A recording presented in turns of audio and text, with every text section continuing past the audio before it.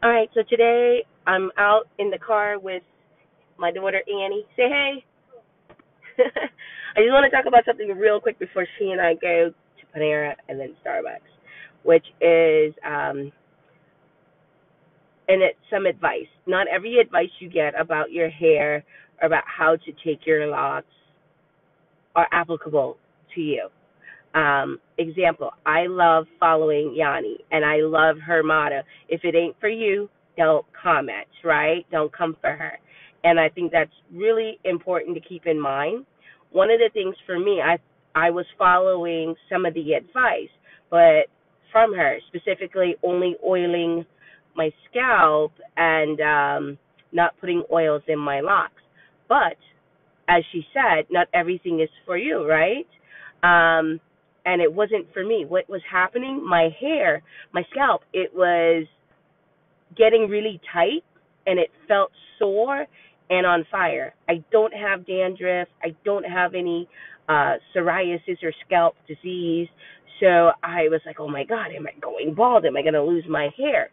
And none of that even correlated with her, and it still doesn't correlate with her. But what I want to say is everyone's scalp and hair reacts differently. For me, my scalp hates having oil on it. It feels suffocated and smothered. And when it was doing that, that's why it was getting tight and distressed. Because there's this disease that your body can react differently. So when you have technically naturally oily scalp, adding more oil to it actually creates an environment for bacteria to grow. And so in my case, that's what was going on.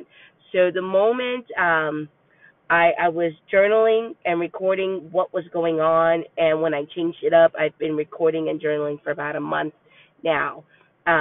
So my scalp hates any oil of any kind on it.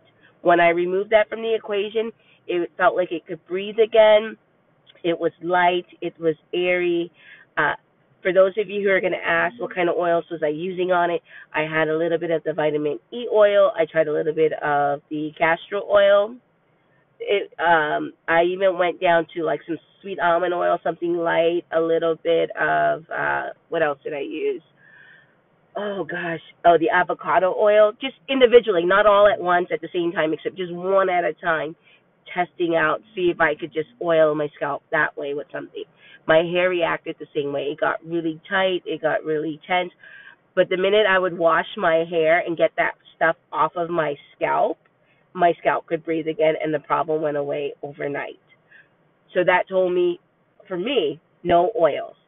The other thing was by not having oils on my scalp and on my hair was getting a little dry after washing. So I do put oil a little bit, like maybe a quarter size drop of either the sweet almond or maybe sometimes coconut oil because I'm down south, so it's always hot. Coconut oil doesn't hard up in my hair where I'm at.